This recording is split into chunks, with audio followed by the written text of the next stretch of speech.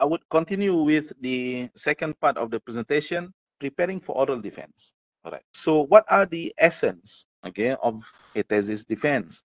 Number one, of course, is on how well is your accomplishment, what you have accomplished given 2 years, 3 years, 4 years of your study.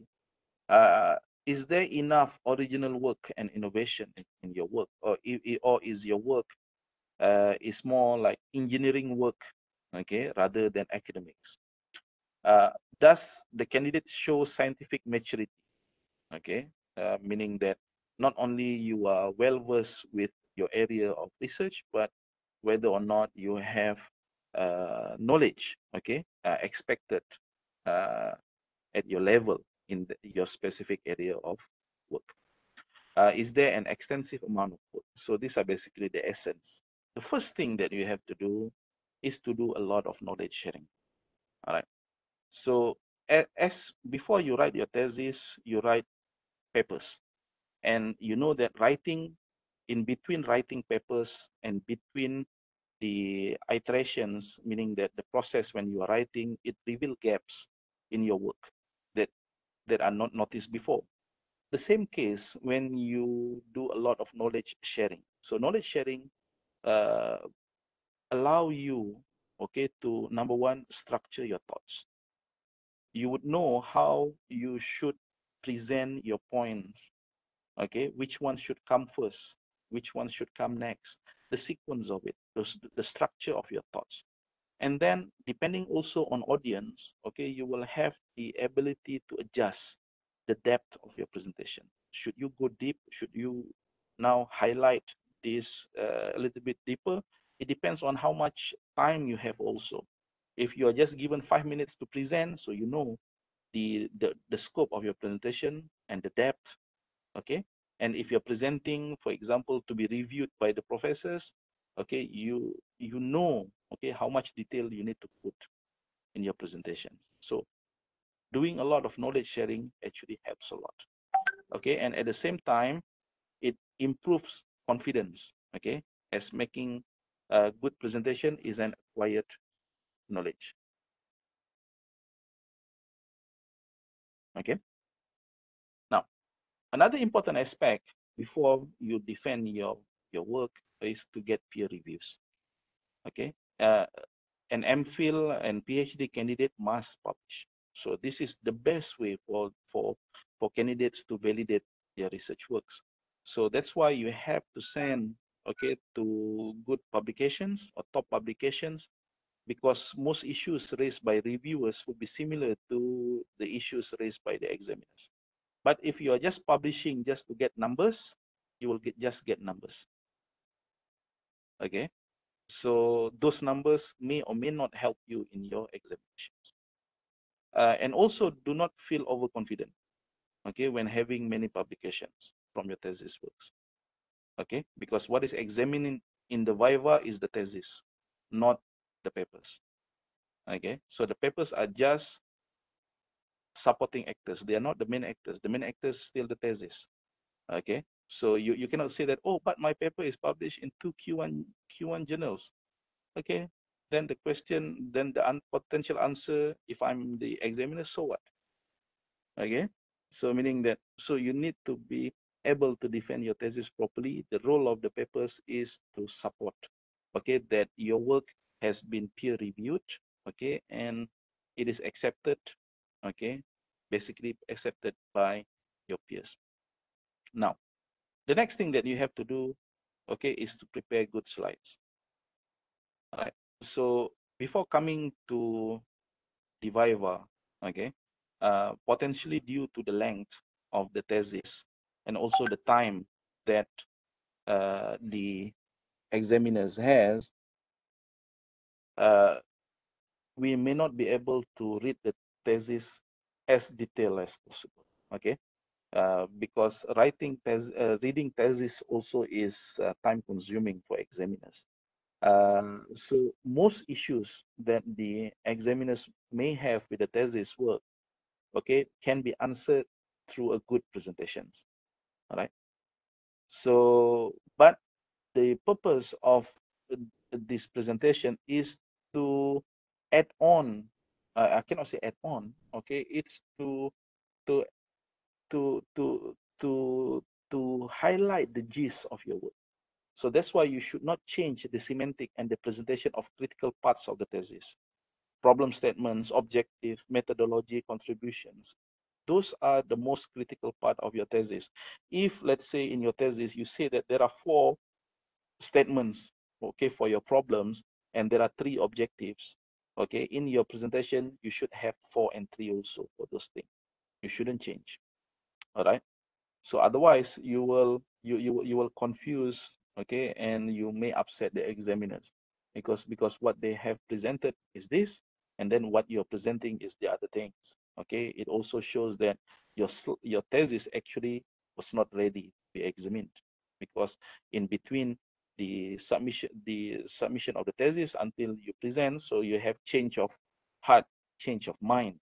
Okay, so you change it. So no, those things have to be there, okay, in semantic and in presentation, as in your thesis. And then you need to put appropriate number of slides, meaning that you don't put too many slides. Okay, of course, the rule of thumb is 1 slide per minute. If you have 30, then you should be targeting for 30 slides. But if you are a good presenter, okay, you can present very well, so you might increase it to 40. All right. So, but if it's not, so go for the safe side. Okay, target for 30 slides or 35. Okay, not more than that. What is sad is that when you're preparing so many slides, but when you do your presentation and then with the filler, so and so on, so you may need much longer time than what you initially expected. So the chairman may stop you. Okay, you have reached 30 minutes. Okay, so what is your last slide? So you don't want that. So you want to have a nice flow when you're presenting your work. And do not animate unless necessary. Okay, so this is talking about slide. And figure and table caption should be in the thesis, so to the citations, meaning that if you are referring to paper 1, okay, as reference 10 in the thesis, you should be using the same numbers.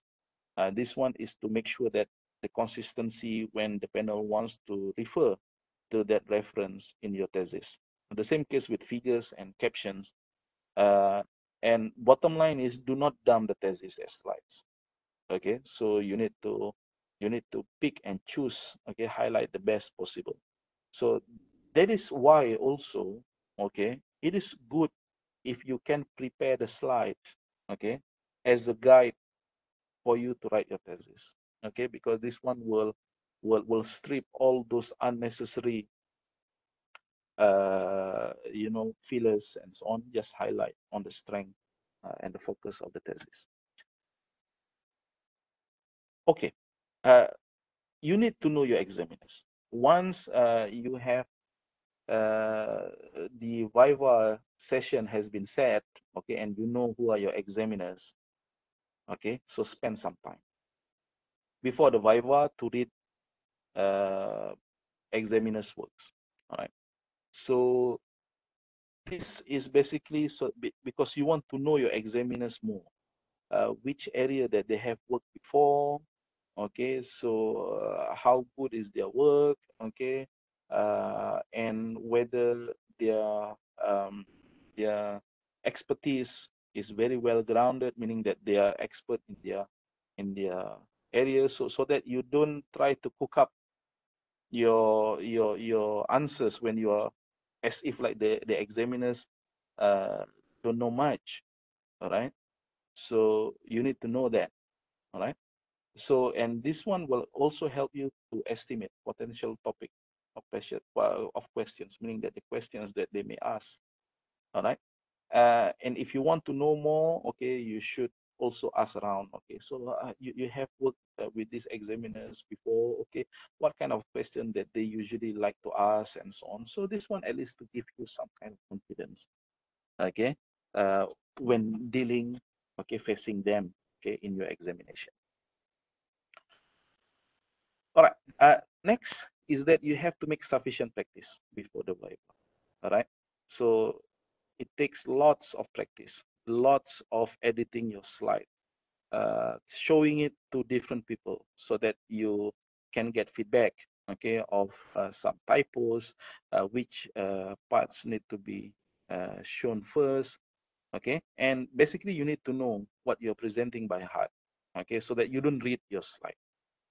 Okay, if you don't prepare, then typically it will clearly show, okay, during the presentation, right? So come to the VIVA session prepared. Okay, first of all, bring your thesis, printed thesis. Don't just bring your soft copy of your thesis and then you scramble when the panel say, can you go to page 43, and then you scramble, try to open it, okay, with the projector open, okay, try to find where it is, okay. So you need to bring a printed thesis, the same copy as you submitted to your examiners. Also, you have to bring with you top 20 papers that support your thesis, just in case if they want to know more. Okay, I have disagreement. Yeah, I disagree with the choice of this because I feel that this is better. If you have a good reference that become the basis of your work, okay, that clearly state or clearly reviewed the benefit and disadvantage of certain techniques over the others, for example, then you bring it, okay, to your thesis as a supporting material. Okay, bring pen, pencil, notebook to write down questions and comments. All right, and you must be nicely dressed, okay, nicely dressed and lightly perfumed, okay, if possible, not too strong, okay, or not perfumed at all, at least lightly perfumed so that, or you bring along what air refresh, okay, to the VIVA room, okay, come to 30 minutes before so that you can sit there in the room, okay, looking at the walls, okay, so that you can immerse in the environment, you can you know become calm, okay, and during the session you have to show respect. All right, if the examiners or the chairman say something, okay, do not cut. This is a cardinal sin. Okay, do not cut your examiners, do not cut your chairman. Wait until they are done with their question, pause for a while, only then start answering. Okay, once you cut the examiner's question one too many, okay, then typically it's not a good sign. All right, so and then when you deliver your presentation, you have to face the examiners. Okay, face the examiners, okay, when you're presenting your work. So that's why you have your laptop in front of you, so you view whatever you have, okay, in your laptop. Okay, do not face the projector slides and then with your back facing the examiners. Okay, do not read the slides. Okay, so that's why in order for you not to read the slides, do not write full sentences in slide.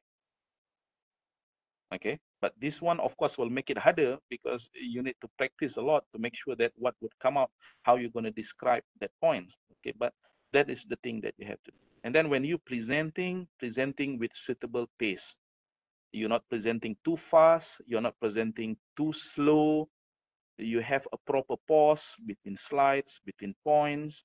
Okay, and don't be overzealous with laser pointer. Okay, do not click the laser pointer, turn it on, and then you point, okay, like playing the laser pointer on the screen. Okay, all right.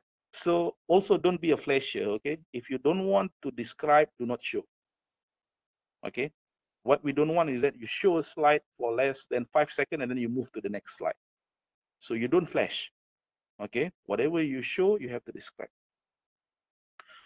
So during the Q&A session, okay, it is highly important for you to understand the questions. Number one, of course, is the etiquette.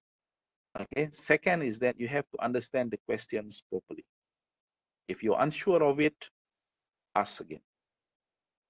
Okay.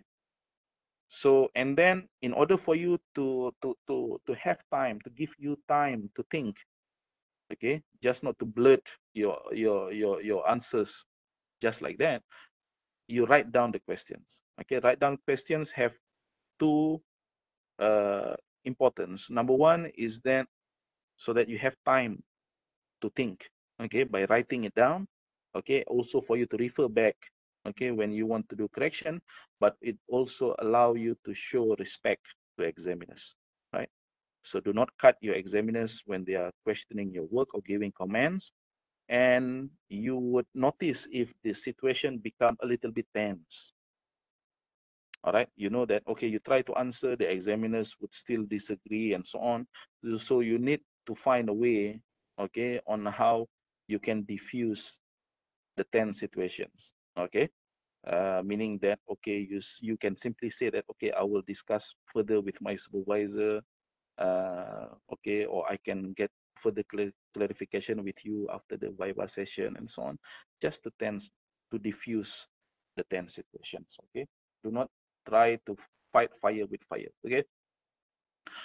All right, so, and it is also okay to say if you do not know, okay, especially when the questions is outside the topic of your work, okay, but not for all questions. When they ask you, oh, sorry, I do not know. Okay, why you are using this technique? Sorry, I do not know. I have to ask my supervisor. So, okay, so this is not a good sign.